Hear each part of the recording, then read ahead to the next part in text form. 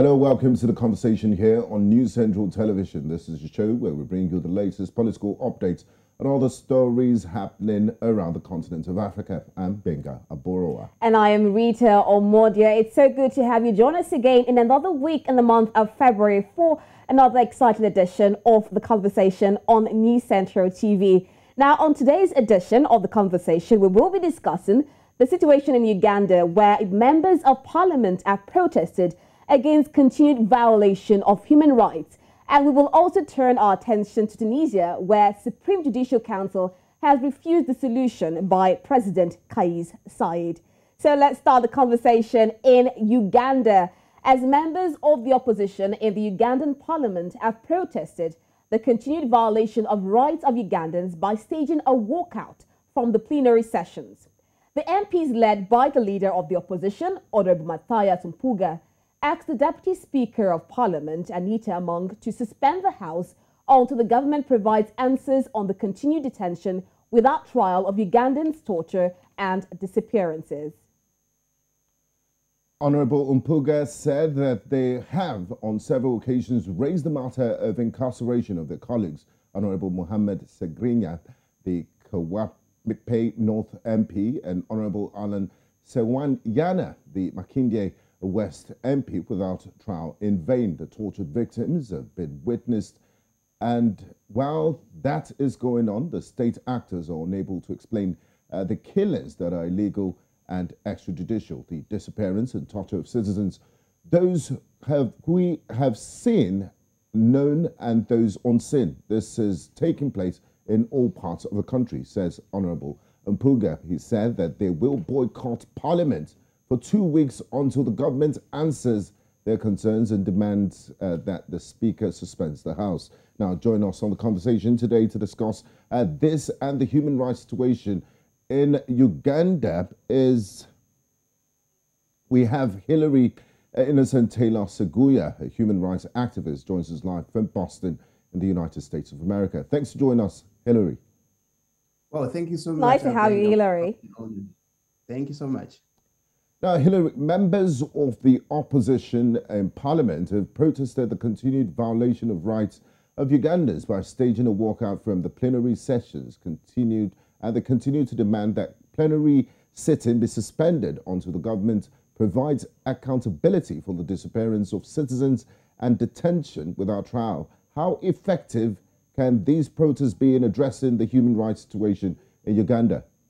Of course, there is a clear human rights crisis in Uganda, and again, it has been, a series of events whereby we're seeing that the regime is violating our rights on an instant, day-to-day policy. So it's like a policy for the regime to violate our rights, mainly for the dissidents.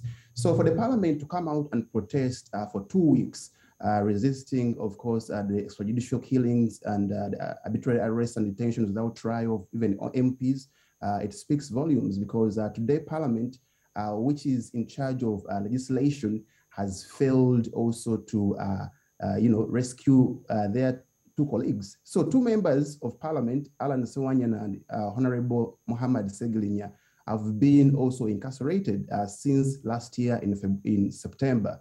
And we've been on campaigns, making different processes back home and also here in diaspora, are demanding the government of Uganda to release these MPs, but nothing has been done. And so we've been telling the parliament that if that can be done to legislators or lawmakers, how about we ordinary Ugandans? Because you cannot go and sit in parliament every day debating about different things, while you cannot debate about your fellow MPs who are being illegally arrested by this regime of despot Museveni. So what we see, of course, is the regime of Museveni is using fear in order to, strengthen their grip to power. So for the last 36 years, we've had one gentleman, Yoweri Kaguta Museveni, as the president of Uganda. So there is basically absolute power in his regime.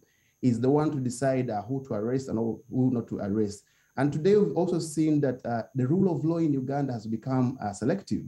If you are a dissident, then they're going to use jail. They're going to use fear or torture as the only weapon to silence you. We all know that the 2 MPs who were abducted, who were imprisoned, Seguya and Sewanyana, They didn't commit any crime. These are politically motivated charges. So they slapped murder charges on them, but they have never killed anyone. When they go to courts and their lawyers ask for evidence, they don't produce anything. So in other words, the prosecutor is just wasting court's time and also retaining these MPs in parliament just for no crime. Well, Hilary, how effective will this protest be? How effective is it going to be? You talked so much about how Museveni has violated human rights in Uganda. With this protest going on, do you think it's going to change the mind of the president? Well, we think that it will yield some results at the end of the day, because we believe that since Parliament has stepped out, now it's showing, the executive that the Parliament is no longer taking things as business as usual. So they've stepped up, and now they're saying for 2 weeks, we shall be walking out of the plenary. We shall not be sitting, debating about different things, changing the debate. So right now they want the priority of Parliament to debate about the human rights violations in our country, Uganda. And we believe that in 2 weeks, of course, as the Speaker of Parliament said, that they will be hearing from the actors who are concerned to make sure that the state responds to the concerns of these legislators, mainly the leader of opposition. So we're just positive, but anything can happen because we are dealing with a dictator, and dictators, of course, they can violate your rights at any time. So you cannot say, I cannot, predict the outcomes, but I will remain positive for now. Okay, Hilary, just to buttress your point, because we also got reports from the Amnesty International that the country in Uganda, security forces unlawfully killed at least 66 people in the period from March 2020 when COVID-19 lockdown measures were introduced in Uganda. But now there have been allegations that the Uganda Patriotic Defences Forces, that's the UPDF, act like a military wing of the ruling party, that is the National Resistance Movement. What are your thoughts on this? And what's the human rights situation on the ground in Uganda as we speak? Yes, right now we see, because for me, I don't believe that we have a government. I call it a junta because we clearly know that Kyagulanyi Robert Sentamu, who is on the opposition, won the elections, but his victory was denied. And of course, Museveni had to be sworn in as the 10th president of Uganda, but of course we know the person who won the elections. So today, Yoweri Kaguta Museveni is using the military as his tool in order to retain himself into power for maybe to become a lifetime president. So and the army also is led by his close family members. So if you look at SFC, the Special Forces Command, which is torturing people nowadays, it is led by his son, General Muhoozi Kainerugaba, who he has rapidly promoted in the army to make sure that, of course, he controls the army and also probably becomes his successor. And of course, with the killings we're talking about that happened in 2020 of November, that was a time when Ugandans, of course, were resisting the illegal arrest of Kyagulanyi Robert Sentamu by then, and over 57 Ugandans were killed. And from that time, we've never received any report from security forces. We've never received any investigation, and nobody has given an accountability of on the number of deaths of Ugandans that we lost during that time. So as other different human rights organizations noticed, like Amnesty International, also recently we had the Universal Periodical Review, the Human Rights Council in Geneva, Switzerland. They reviewed our country, and they were all talking about these, continued, massacres of innocent Ugandans from security forces. So today, the army, which is supposed to, defend our country and fight the enemy, has become an army that is fighting Ugandans. A partisan so the army army is looking at us as enemies, yet we are civilians. We don't have anything. So the army also is doing the role of the police, because right now what this regime has done is to militarize all institutions. So from the army to the police, every institution is taken up by the military because the plan is to make sure that they put fear into people. They want to silence us, but most of us are saying that the time is now never to be muzzled by these oppressors, because we want to give our country a chance to, for liberty, justice, and freedom to reign. That's why we are speaking up and we're raising up our voices. We're saying that enough is enough. It is time to make sure that liberty reigns in our country, Uganda, and call out all the perpetrators, all the tormentors to be held accountable, because we don't believe in torture. Torture should be criminalized. Now, Hillary, talking about enough is enough. Yesterday, in Ugandan Twitter sphere, the hashtags Justice for Kakwenza and Uganda is Bleeding were trending following revelations of Ugandan novelist Kakwenza Rukira Bashaija, who was tortured by the Ugandan government in prison over his novel, The Greedy Barbarian. I did see that you posted a video of his excerpts of that exclusive he gave to NTV Uganda. What were your thoughts after listening to his harrowing experience in the hands of Ugandan security forces, and why is it important for the world to hear about his story? Yes, the story of Kakwenza was very heartbreaking. And these are the things that we've been talking about time and again. So we've been exposing this regime of Despot Museveni on different social media platforms. Because today, as mainly the young people, we've embraced the tool of social media to make sure that we expose all the injustices of this regime to the world, to know what evil acts they are doing. So Kakwenza was abducted from his house in wee hours by the security forces 2 weeks, literally 3 weeks ago. And he was, of course, taken to, unknown secret torture chambers. And he was badly beaten, nearly to death. Because if you look at his entire body, mainly the back, it is full of wounds. They were using all different types of tools that can be thought about to torture someone. So they wiped him. They were using pliers, pulling out his nails. They were using barbed wires. They were using electric shocks, and also some waterboarding to make sure that they stop him from speaking up. And his only crime he did as Kakwenza, an author, was to speak his free mind. So today we've clearly seen that fear of speech in Uganda is replacing freedom of speech. And the junta we have in power, it is clearly assaulting freedom of speech. But we're reminding, of course, the regime of Despot Museveni that freedom of speech is a fundamental human right that all Ugandans have to enjoy. So as leaders in power, we expect them to be tolerant to diversity of opinion. But because Kakwenza criticized the first son of President Museveni, he felt so offended. That's why he had to come for him at his house, and they tortured him badly. So hearing the audio that Kakwenza, went through in that torture chamber that was on orders of Museveni's son, Kainerugaba, of course, it made us, some of us, shed tears, because whatever happened was so inhumane. It was degrading, and it is against, the constitution of Uganda. Sorry, Hillary, just to get things straight, because, you just made a very serious allegation there. How do you know that the orders to torture Kakwenza came from General Mahuzi?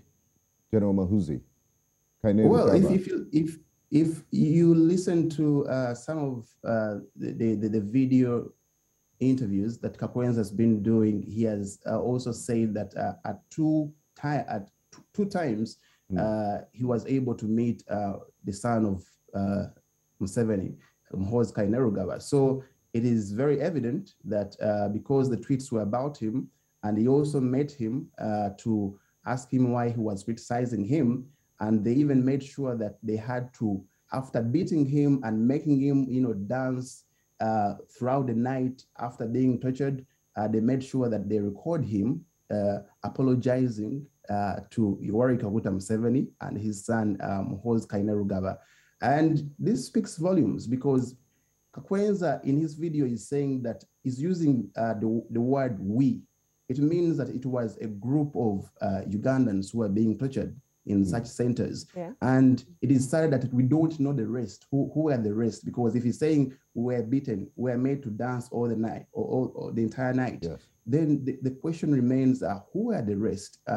Will we get a chance even to hear their audio or not? Because very many Ugandans have been disappeared. Very many of them have been tortured, but a few of them are able to come out and tell their experience from those torture chambers. So we believe that whatever they are doing is to make sure that they send a message to the public that whoever is dissenting our misrule, we are going to do the same that we did to Kakwenza Rukira. But we are not going to cower. We're not going to give up on our country. Okay. We have to rise up and resist this kind of injustices. So I think we're going to stand in solidarity with our brother Kakwenza to make sure that he gets justice, because we want all the tormentors to be tried before the law, because torture is a crime in the Constitution of Uganda. It also violates the international treaties that we signed. For example, if you look at the Convention Against Torture and also the International Covenant on Civil and Political Rights, all these things all these international laws have been violated by this regime of Yoweri Kaguta Museveni. So we need accountability. Hilary, as you paint this picture, it's very gory in my mind, and it's so saddening that such a situation is happening in recent times. But as you rightly said, you mentioned so many laws that are going on to prohibit torture. And of course, we also know of the Prevention and Prohibition of Torture Act in 2012. So what exactly is the problem? Because we have these laws to prohibit torture in Uganda, but somehow we still see torture going on in Uganda. So is it part of the failure of the government, or is it lack of willpower to implement these laws going on in Uganda? Well, of course, today we are living in a state of lawlessness. And the Constitution of Uganda has lost meaning because it has been ripped not only by those who are in power, but also by the judiciary. So very many times we've seen, Yoweri Kaguta Museveni, who is heading this junta, trying to make ridiculous amendments in the Constitution. At first, he came and removed the age limit because he wanted to become a lifetime president. Then he came also and removed the term limits. So now the Constitution has lost meaning. And what only Ugandans have to do right now is to remove him and make amendments in this Constitution that are pro-people, not anti-people. So even the judiciary is living in fear, because today judges, you can clearly see that they are working on orders from those who are from above. The judges cannot, stand to defend the Constitution. They're also, working hand in hand with the junta to shred this Constitution. So if we lose a Constitution like that, then it means that all the laws will be violated. And also, if you look at what's happening to MPs, the lawmakers of our country that are being also brutally beaten, they are being also arbitrarily arrested and detained without trial. So it tells you that there is no rule of law in Uganda. So as young Turks who believe in rule of law, as Ugandans who are concerned about the status quo, we are saying that this cannot go on. Now we want change. That's why we're rising up and we're saying enough is enough. We want a better Uganda with justice, a better Uganda with rule of law, a better Uganda with accountability, a better Uganda that's going to make sure that all of us are respected and they're treated equally and also in a dignified way. So we believe that we have to just resist this junta and free ourselves from this military captivity of 36 years.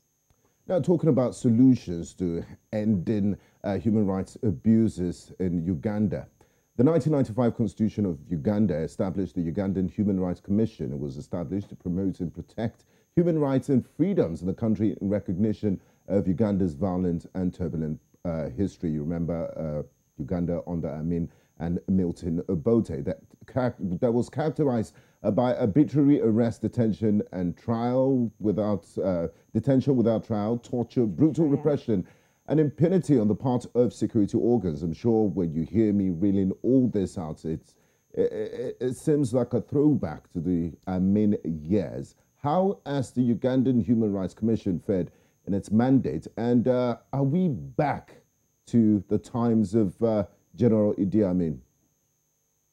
Yes, Thank you for that good question. The Uganda Human Rights Commission has totally failed us. It has not been on the side of the oppressed, but it is working for the oppressors. So this was an institution that was put in place to make sure that it fights for our rights by those who violate them. But recently, with the kidnap of Kakwenza, the head of the Uganda Human Rights Commission was also blaming the dissidents that they are portraying a bad image about security forces, and they are torturing people before the world. But photos came out for Kakwenza and she couldn't say anything. So it clearly shows you that these are people who are also muzzled because they fear for their lives. Because today, as you talked about the past regimes of Idi Amin Dada, as for us young people, we are studying about these things in history books. But now we are seeing the reality about the past regimes of our country, Uganda.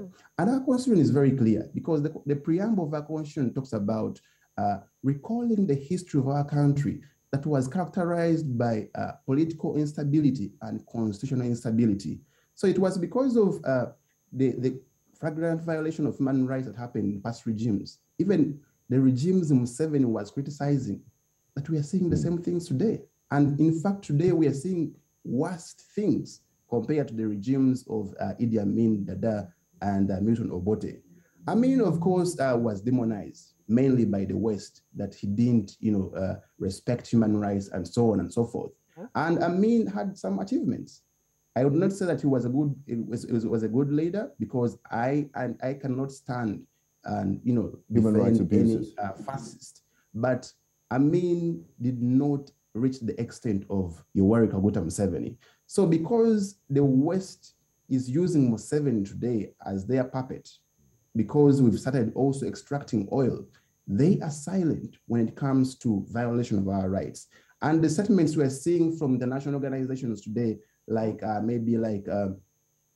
development partners, like the US Embassy, the European Union, they're just using words. But Ugandans are saying enough is enough. Can we move beyond words? Because if you look at their statements, the only words, they're using the same words year after year. We recommend, we urge, we call upon. Statements. So nothing has been done in terms of action. And with sanctions that they are putting on some of the tormentors, we've seen that they've not worked. So I think as development partners, as the international community, they have to put more pressure on this regime and remind it the international laws that were ratified, that were also signatory to make sure that they start respecting, promoting, and protecting human rights of all Ugandans, not a few that are supporting this regime of Kaguta Museveni. Hillary, it's looking more like the more you look, the less you see. You talk, and then the next thing you disappear in Uganda. And the statement from the president is not necessarily coinciding with what we're seeing or what we're hearing from you going on in Uganda, because we saw a video where President Yoweri Museveni was asking security agencies not to torture people. We also know that on 4th of February 2022, he launched the new law year of 2022, and he spoke so strongly against torture of personnel. He also talked about the parliament legislating policies in favor of the people, and he also reiterated the fact that there should be no delays in the rendering justice. So what strategy do you think Museveni is deploying? Well, today, of course, every Ugandan, mainly, I would say majority of Ugandans today will agree with me that Museveni has a history of deception. It's not the first time that he's telling such lies. So he has a list of huge fat lies that he's telling before the world, because now what he wants to show that he's very good at timing. So once he knows that the universal periodical review is about to come, then he'll make good statements that as Uganda, we condemn torture. As Uganda, it is wrong for security forces to torture Ugandans or beat Ugandans or kill Ugandans. But he has not taken any further step apart from the rhetoric he's using. And we're not seeing also seriousness in terms of following up, because if you call yourself the commander-in-chief and it is your army that is killing Ugandans, so as the commander-in-chief, we expect you to do actions, put orders that I want to know who killed these Ugandans. But there is nothing like that. So it means it is either true that he has no idea about what's happening in our country, Uganda, that he lost control. There are mafias who are controlling our country or are controlling him, or he's just doing it deliberately to make sure that, of course, he instills more fear in Uganda. So we are worried as Ugandans, but we have to fight back and say this cannot go on, because the history of lying, we call him a pathological liar. Truth is not his friend. So in other words, it is like telling lies is like his official language. He will always come and, give empty promises, and at the end of the day, he doesn't follow up. So as the commander-in-chief, can Museveni tell us who has been killing Ugandans? Because you are heading the army. How can you tell us that you cannot control your army? And you come out and tomorrow you tell us that you're the head of the state. That alone should be one reason for him to step aside and resign and say that I've failed to take this country forward. Let me give another person an opportunity to make sure that Uganda goes forward. But he's silent. So he knows exactly what his son is doing. Just to take you back in 2018, Bobi Wine was almost killed in Arua. So they killed his driver, Yasin Kauma. So they had gone for a campaign trail, and they met in one region called Arua district. So because Museveni wanted to be the only person to campaign, then he had to make sure that he sends his security forces. That is SFC still, the special command forces that is headed by his son, Mhozi Kainerugaba. And they assassinated Yasin Kauma. And Bobi Wine has continued to talk against the government. I mean, see the release of his music, that's the Uganda song, where he talked so much about the administration of President Yoweri Museveni. Come again? I didn't hear that. I said I was reiterating what you were saying, and you talked about Bobi Wine, and I said, despite continuous detention of Bobi Wine, being in opposition, we still see Bobi Wine talking against the administration of Museveni, even with his song, Uganda. Oh, yes, that's true. Of course, Bobi Wine has been resilient, and he has been also persistent in this, revolution. Because right now, of course, we see very many young people who are not concerned about the politics of Uganda being inspired by by people like Bobi Wine to come and join forces to make sure that we liberate ourselves from this captivity. Because in past years, you would see that millennials and Generation Z were less concerned about the status quo, and also elites. But today, elites also, it is good that they are putting aside their academic credentials, and they are coming forward to make sure that we free ourselves from this military junta, because it is, I call it like, I would say it is like a rogue state, because there is no democracy, there is no respect for human rights, there is no accountability. Everything is in a mess, and we cannot afford to look on as our country, Uganda, is collapsing before our eyes. So I finally, think, okay, just before we wrap things up, because we're fast running out of time, in what ways do you think civil society, the international organization and religious institutions in Uganda can bring the government to account for human rights and ending torture in Uganda? In 30 seconds, please. Yes, right now what we see, of course, the case of Kakwenza, and also the case of the NUP guy who was tortured. Masereka has to unite us, because if we are not united by these cases of torture, then it means as Ugandans, mainly the dissidents, we cannot move out from this, captivity of Yoweri Kaguta Museveni. So as political leaders, as cultural leaders, as civil society organizations, as international development, partners, we have to come out and stand in solidarity with Ugandans who are oppressed, repressed, and suppressed, to make sure that, of course, we get them liberty. Because if we fail to do so, then it means that we are prolonging this extrajudicial killing and the torture of this, brutal regime of Yoweri Kaguta Museveni.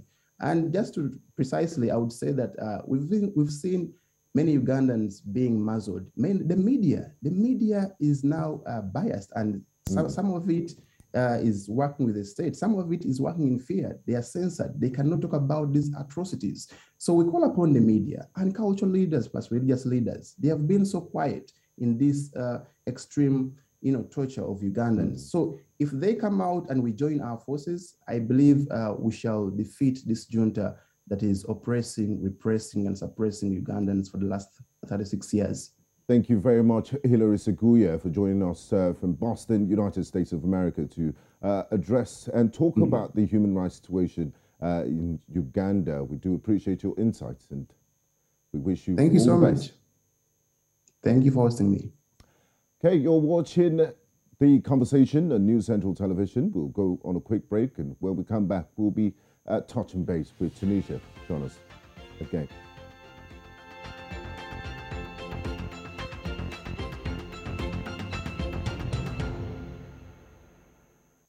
Many thanks for staying with us. If you would just join us, we have been discussing the situation in Uganda, where we understand that members of the opposition in parliament protested the continued violation of rights of Ugandans by staging a walkout from the plenary sessions. And now we turn our attention to Tunisia. The country's Supreme Judicial Council refuses the dissolution by President Kais Saied. The president, over the weekend, dissolved a judicial council that deals with the independence of judges. Saied, who in July 2021 sacked the government, suspended parliament and seized a string of powers in the only democracy to have emerged from the Arab Springs a decade ago. It said on Sunday that the Supreme Judicial Council was a thing of the past.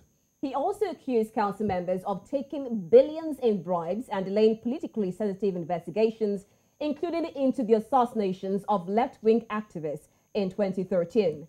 His decision raises fears about the independence of the judiciary and caps months of his sharp criticism of Tunisia's judges.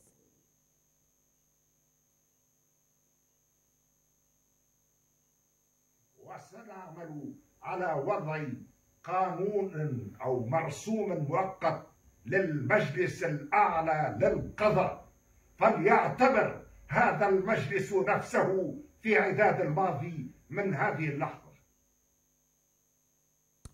Joining us to discuss this is Dr. Oussama Kebir, a weapons system engineer and researcher in computer science at the Institut Superieur de Gestion in Tunis. Thanks for joining us, Dr. Kebir. Hello, everyone.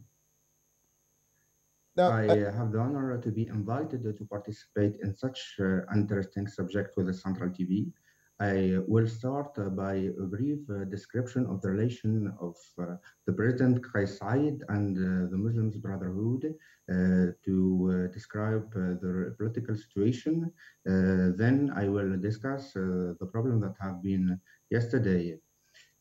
After President Kais Saied assumed his duty, the movement tried to restrict his power and promote through its media wings that he is a vocal phenomenon, far from meeting the aspirations of his volunteer.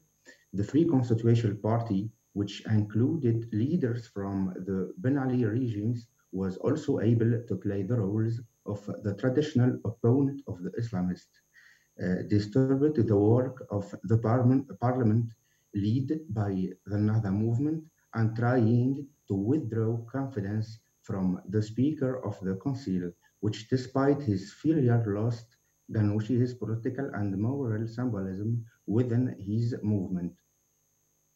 During the expected popular protests demanding the overthrow of the government on July 25, 2021, due to the historical significance and dimension of this day, President Kais Saied announced a number of measures pursuant to the Article 80 of the Constitution in the absence of the Supreme Constitutional Court to rules on the validity on its interpretation, most notably suspension of the works of the Parliament.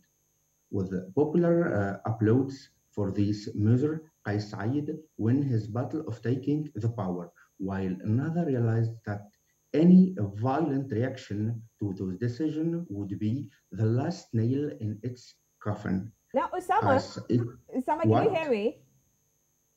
Oussama, can you hear me? You've been I'm hearing narrating, you. yes, you've been narrating the ordeals of the president, that's Kais Saied, now shutting down the Supreme Judicial Council, and we've seen reactions from it. Now, the head of the Supreme Judicial Council, Yusuf Buzakir, said Said's declaration represented an attempt to bring judges under presidential instruction. Now, from the reports we've seen now, we've also seen police officers barricading the offices of the Judicial Council. If this is so, what effect will this dissolution have on the populace and the institution of democracy in Tunisia? President Kais Saied did not mean to suspend the work of the Supreme Judicial Council. I consider that the council to be the product of democracy in Tunisia. The Supreme Judicial Council actually started work in 2016, and it includes committees of judges and lawyers elected from their counterpart. But the work of this council did not rise to fighting corruption in the judiciary. That is why he called President to restrict this council.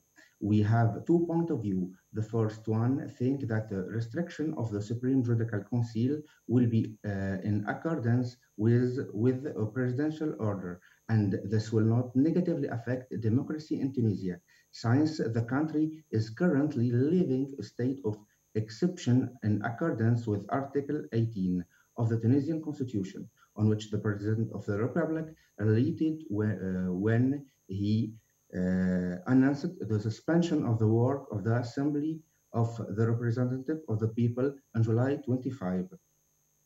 For the second point of view, Kais Saied's decision raised fear about the independence of judiciary and was sure to anger his opponent. The Judicial Council head Yusuf Bouzakri said the move was illegal. The political authorities of the state is divided into legislative, executive, and juridical powers.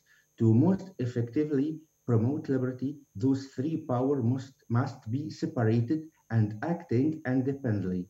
The distinction of the Supreme Judicial Council is just the last move by Saied to tighten his grips on power. I have another idea about... Now, Oussama, my question to you is this. With all that is going on, the usurpation of powers by President Kais Saied and the recent dissolution of the Judicial Council, do you think that President Kais Saied has eroded all the gains of the Arab Spring 10 years ago? Is Tunisia moving towards a dictatorship? I think that Kais Saied is doing well by taking the power. He will restrict and he will creating a new system in Tunisia. For this moment, I think that Kais Saied is he will have all the power in his hand, and maybe its present creates fear about democracy in Tunisia. What would you say about the economy in Tunisia, Oussama? Do you feel the president has been able to build up the economy in Tunisia? For me, the voices that opposed the decision of President Saied, including member of the Supreme Judicial Council, actually want to play the role of the victims and consider that what the President of the Republic has done regarding the destruction of the Council is a defamation of the Tunisian judiciary. Actually, the President Kais Saied will not stand down regarding what he declared. First, the decree issued by the President of the Republic, Kais Saied, related to the revision of Basic Law number 34 of 2016 relating the Supreme Judicial Council stipulate and to the grant and privileges granted to the member of the Supreme Judicial Council. According, he considered that his decision did not affect the Council, its system, and its power. It stopped grant and privilege to member. I think that he can share the Supreme Judicial Council as is the case in France, and the independence of judges cannot be linked to the composition of the Council. Secondly, I think that Qais Said will not back down because he has previously severely criticized the amount of the grant and the huge quantities of gasoline used by the judges with some evidence. Oussama, can you hear me? Now, this council dissolution was comes on the 9th anniversary of the killing. I'm sure you're familiar with him, the assassination of secular politician that is Shokri Belaid. What can you say about this man, Shokri Belaid, that was killed? And till now, people are protesting. We saw protests yesterday talking about persecution of these killers. I can't hear you clearly. Okay, can you talk more about the assassination of Shokri Belaid, the leftist who was killed, who was also a man who talked about human rights? For the assassination of Shokri Belaid in 2013, I think that Qais Said should open this subject and discuss more and find a solution for this problem in Tunisia, protestation for knowing the reality of this assassination of Shokri Belaid and finding who is guilty and who have the main authorities and to have power throughout this assassination. I think that in 2019, when the president Ph.D. was in the power, he didn't show all the evidence to the media because he have a lot of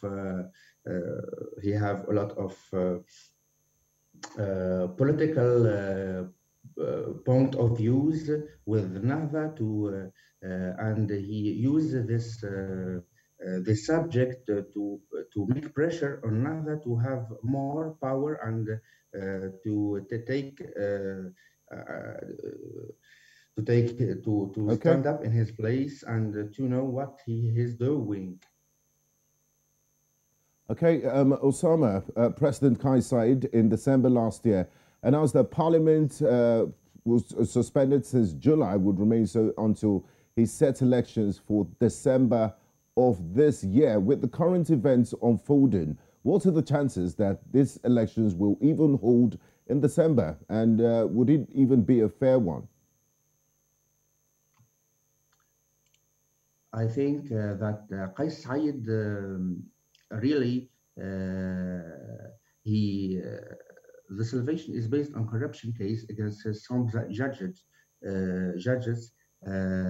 who did not act on the Tunisian judicial. He also did not wait for the election of the Supreme Council of the Judicial, which were programmed in October 22. I could not. Hi, could you hear me? Yes, we can hear you. Do you feel elections will hold this December? Oussama? Parliamentary elections. Okay, I think we've lost Oussama's audio, and this is a fine place to draw the curtains on today's conversation. We've been talking about the MPs boycotting parliamentary sessions, plenary in Uganda because of the dire human rights situations there. And back in Tunisia, we know of the president suspending parliament, sacked parliament. We also know right now of the dissolvement of the Supreme Judicial Council, which is a body in charge of the independence of the judiciary. And it leaves a question on what happens to the judiciary when we do not have the body that is supposed to make this judicial laws independent. And of course, it restricts human rights.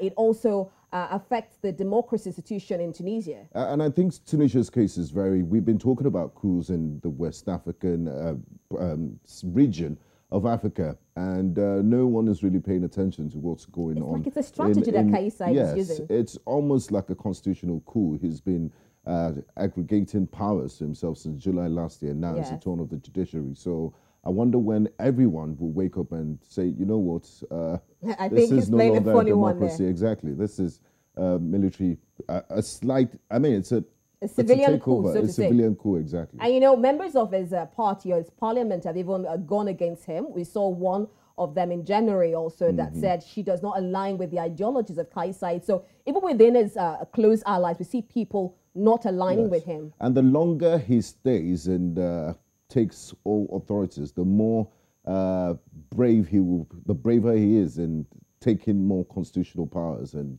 leaving the constitution. I mean, how do we have a country where there is no constitution? He talked about constitutional reform, but right now we've not seen anything on board for this reform. There's a consultation period going on online. The consultation period, but the politicians are not even involved, or political parties are not even involved in the consultation. I guess it's the Tunisian people that will decide at the end of the day, because the majority of them, the online platform is open for them. But like we discussed the other time when we had our guests from Tunisia, what's the internet penetration rate in Tunisia? And like you rightly said, if politicians, if civil society groups are not involved, then what exactly is the exercise? And yesterday we saw a large number of people come out to protest against, of course, the delay in preventing justice, talking about judicial system in Tunisia. So we see people who are calling that justice needs to be served for the killing and assassination of a particular leftist, that's Seguya.